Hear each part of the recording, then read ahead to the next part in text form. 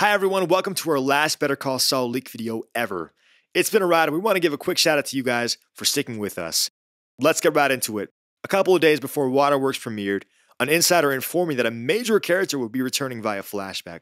Of course, I took that with a grain of salt, but they also told me that the song The Tide is High would play during a critical scene in 612, and spoiler alert, Gene sang that very song at the end of the last episode. Alright, here's the moment y'all have been waiting for. The mystery character supposedly appearing in the finale is Mr. Chuck McGill himself. I myself am a huge fan of Chuck's character, and I think his appearance would be a great way to bring things full circle and illustrate how much Jimmy has really changed since the days when Chuck was in his life. Let's share some other leaks for the finale that we know so far.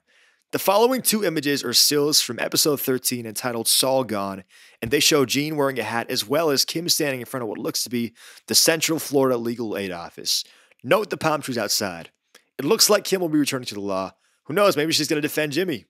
Now, we know that Gene will attempt to disappear, and his Trash Suzuki esteem from Season 5 will reappear in this episode. Walt will also be appearing in this episode for his last scene ever. Maybe this will shed some more light into the time when he and Saul both had to wait in the disappearer's basement.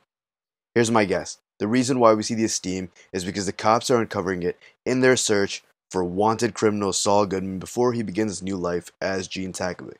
Another possibility is that the cops go there to verify Kim's affidavit, or Gene heads there himself post-2010 while on the run from the feds. Now from the looks of it seems like a downer episode awaits us because Vince said we all should keep a box of tissues handy when 6/13 premieres.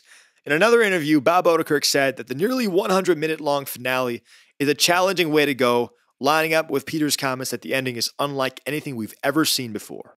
Bob said it's focused on character development, and while there are a few guns, it's not flashy and more substantial. And the finale also includes thoughts that Bob hoped for years to see Jimmy have. As far as what those thoughts are, Bob elaborated in a more recent interview saying the following. He said that Jimmy has a high intelligence but never gets the chance to examine the reasons behind his own behavior until the finale. I, for one, will be glad to see Jimmy finally gain a sense of self-awareness. In my opinion, Jimmy does a lot of these scams because he wants love and admiration from people, especially Kim Wexler. Whether he'll end up receiving that love back is a mystery, though, and we'll find out next Monday. Let's switch gears and talk about some other leaks. As we stated before, the show will most likely end with the song Wildfire by Michael Martin Murphey. And one last leak, it looks like there will be a time skip of some sort as casting calls ask for cars from 2011 and older, and we're currently in late 2010 at this point in the Gene timeline. Alright, that's all we got for this video. Are you guys excited for the finale? My hype is through the roof. What do y'all think Chuck's flashback will be? And what fate do you think awaits Gene? Let us know in the comments, and we'll respond. Till next time, see ya.